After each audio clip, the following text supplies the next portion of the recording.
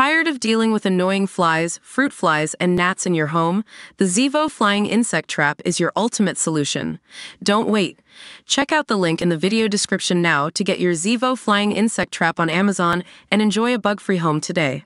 The CEO of an American electric vehicle manufacturer has revealed that he thinks people are not interested in buying environment-friendly vehicles because there are too few options for consumers. Rivian CEO RJ Scaringe explained in an interview that the electric vehicle industry is growing at an extremely slow pace, especially with its supply of affordable cars. He noted that most manufacturers have seen little success with development and launches due to a serious lack of options among cars under the price of $50,000.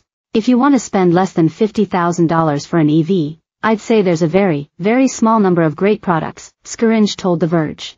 He went on to say that the already tiny market has been completely saturated by Elon Musk's Tesla cars, particularly by the Model 3 and Model Y. While Scaringe calls both of the models highly compelling, great products, he states that in an effort to boost buying, companies competing with Tesla have replicated the feel of their competitors' cars to the point that the newer vehicles are almost identical to Musk's.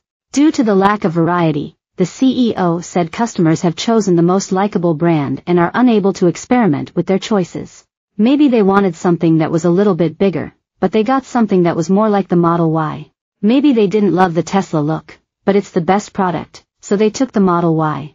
Recently, Rivian announced it will be launching its R3X electric SUV before its base model. Prices of the SUV start at $45,000. And they come with Rivian's new 4,695 cylindrical battery cells. The R3's wheelbase measures 5 inches shorter than the R2's and is expected to arrive sometime in 2026. Tesla's Model Y is currently the world's best-selling vehicle, and the Model 3 sedan comes in a close second.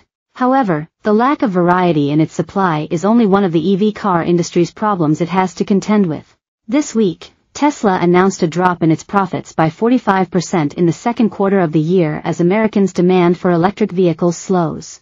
In the face of falling interest in EVs, Elon Musk's company had been forced to offer discounts and cut prices to lure in buyers, piling pressure on profit margins. It comes after the electric car manufacturer had a significant number of unsold vehicles on its books at the end of the first quarter of the year.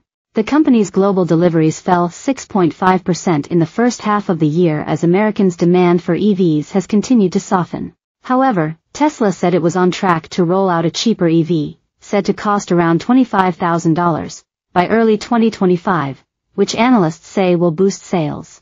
The smaller Tesla is set to be called the Model 2. After rumors earlier this year claimed it had been cancelled, Musk is now vowing to have it ready within a year.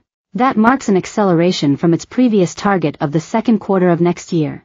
Plans for new vehicles, including more affordable models, remain on track for start of production in the first half of 2025, Tesla said in its Q2 earnings report. The Texas-based company reported profits of $1.48 billion in the 3 months to June 30th.